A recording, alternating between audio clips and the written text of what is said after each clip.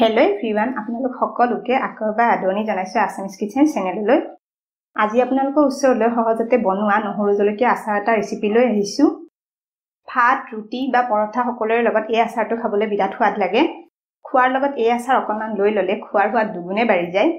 আমাৰ ঘৰত এই আচাৰটো সকলোৰে খুবেই প্ৰিয়। আপোনালোকে বহুতে হয়তো আচাৰ বনাই ভাল পায়। তেনেহলে আপোনালোকে যদি জলকীয়া নহৰু আচাৰ এই ধৰণেৰে বনোৱা নাই, মোৰ এই ৰেচিপিটো এবাৰ ট্ৰাই কৰি চাব পাৰে। আশা কৰো আপোনালোকে ৰেচিপিটো ভাল পাব। তেনেহলে ভিডিওটো ষ্টাৰ্ট কৰাৰ আগতে আমাৰ চেনেলটো যদি আগতে সাবস্ক্ৰাইব কৰা নাই, সাবস্ক্ৰাইব কৰিবলৈ ৰিকুৱেষ্ট কৰিলো আৰু আগলৈ আমাৰ চেনেলত দিয়া ভিডিওবোৰৰ নটিফিকেশন পাই থাকিবলৈ বেল আইকনটো প্ৰেছ কৰি দিব। তেনেহলে আহকচোন চাওঁ আচাৰটো কেনেকৈ বনালো। নহৰু জলকীয়া আচাৰ বনাবলৈ ব্যৱহাৰ কৰা ইনগ্ৰেডিয়েন্টছখিনি আপোনালোকে স্ক্ৰীনত দেখিবলৈ পাইছে। প্ৰথমতে এয়া 150 গ্ৰাম নহৰু লৈছো। নহৰুখিনি বাকলি এৰুৱাই ধুই লৈছো। তাৰ পিছত একেবাৰে ভালদৰে শুকুৱাই লৈছো। জলকীয়া মই 100 গ্ৰাম লৈছো। জলকীয়াখিনিও ভালদৰে ধুই শুকুৱাই লৈছো। জলকীয়াখিনি ধুই শুকুৱাৰ পিছতহে ঠাৰিবোৰ এৰুৱাই লৈছো। ঠাৰিৰে সৈতে জলকীয়াখিনি ধুই ললে ভিতৰত পানী নুহুমুৱাকৈ থাকে।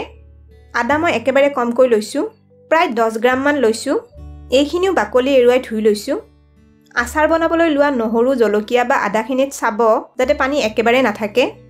এইখিনি ভালদৰে ধোৱাৰ পিছত ৰ'দ থাকিলে ৰ'দত শুকুৱাই ল'ব পাৰে, নাইবা ৰ'দ নাথাকিলে গামোচা এখনেৰে মচি চালনী বা প্লেটত দি ফেনৰ তলত শুকুৱাই ল'বও পাৰে।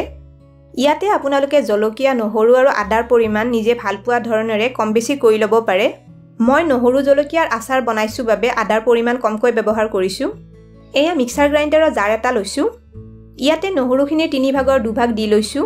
এইখিনি অলপ পিছি ল'ম।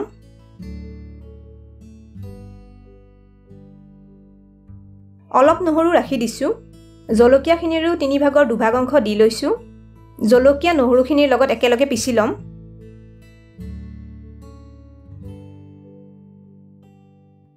জলকীয়াখিনিৰো এটা অংশ ৰাখি দিছো। এতিয়া এইখিনি একেবাৰে কম স্পীডত অলপ পিছি ল'ম। এয়া দেখিছেনে নহৰু জলকীয়াখিনি এনেকুৱাকৈ পিছি লৈছো। ইয়াতকৈ বেছি মিহি কৰি নললেও হ'ব। এইখিনি এটা বাটিত অলপ অলপকৈ লৈ লৈছো।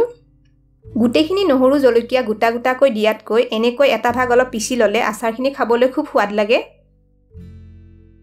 এতিয়া ইয়াতে বাকি থকা নহৰুখিনি দি লৈছো। নহৰুখিনি অলপ সৰু সৰুকৈ টুকুৰা কৰি লৈছো। এয়া বাকি থকা জলকীয়াখিনি দি দিছো। এইখিনিও মিডিয়াম সাইজত টুকুৰা টুকুৰকৈ কাটি লৈছো। এয়া আদাখিনি মিহিকৈ কাটি লৈছো। এইখিনিও দি দিছো। আপোনালোকে আদাৰ পৰিমাণ বেছিকৈ ব্যৱহাৰ কৰিলে আদাখিনিৰো এটা ভাগ পিছি ল'ব পাৰে। এতিয়া গোটেইখিনি এবাৰ মিলাই দিছো। এতিয়া ইয়াতে ডাঙৰ চামুচেৰে 2 চামুচ নিমখ দি লৈছো। ভিনেগাৰ ডাঙৰ চামুচেৰে 3 চামুচ দিছো। ইয়াতে হালধি 1 চামুচ দিছো। গোটেইখিনি এবাৰ ভালদৰে মিক্স কৰি লৈছো। এইখিনিতে এটা ৰিকুৱেষ্ট কৰিলো, ভিডিওটো চাই যদি ভাল পায় এটা লাইক কৰি দিব আৰু আপোনালোকৰ ফেমিলি আৰু ফ্ৰেণ্ডৰ মাজত আমাৰ ভিডিওটো শ্বেয়াৰ কৰি দিব। এতিয়া এই মিক্সাৰটো ঢাকনি লগাই 2 ঘণ্টামান সময়ৰ বাবে ৰাখি দিছো। এয়া এখন পেন গেছত বহুৱাই দিছো। ইয়াতে আচাৰত দিবলৈ ব্যৱহাৰ কৰা মছলাখিনি অলপ শুকানকৈ ভাজি ল'ম। এয়া সৰু চামুচেৰে 2 চামুচ চব গুটি দিছো। ডাঙৰ চামুচেৰে 1 চামুচ ধনিয়া গুটি দিছো। 1 চামুচ জিৰা গুটি দিছো। 1 চামুচ সৰিয়হ দিছো। 1 চামুচ মেথি গুটি দিছো। গোটেইখিনি 2 মিনিটমান সময় কম জুইত লৰাই লৰাই ভাজি লৈছো। এইদৰে অলপ শুকানে ভাজি ললে মছলাখিনিৰ হেমেকা ভাৱটো নোহোৱা হৈ যায় আৰু মছলাখিনি খুন্দিবলৈও ভাল হয়। 2 মিনিটমান সময় পিছত মছলাখিনিৰ পৰা এটা ভজা ভজা গোন্ধ ওলাইছে। গেছটো অফ কৰি দিছো। এই মছলাখিনি অলপ ঠাণ্ডা হোৱাৰ পিছত গুৰি কৰি ল'ম। এইফালে এটা কেৰাহী গেছত বহুৱাই দিছো। ডাঙৰ চামুচেৰে 8 চামুচ মিঠাতেল দি লৈছো।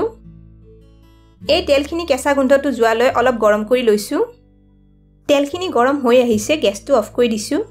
তেলখিনি অলপ ঠাণ্ডা হোৱাৰ পিছত আধা চামুচ কালজিৰা দি লৈছো।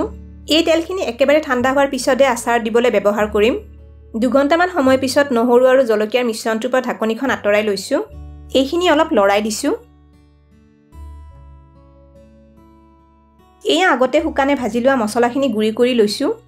দেখিছেনে মছলাখিনি এনেকুৱা অলপ অলপ গুৰি হ'লে হৈ যাব।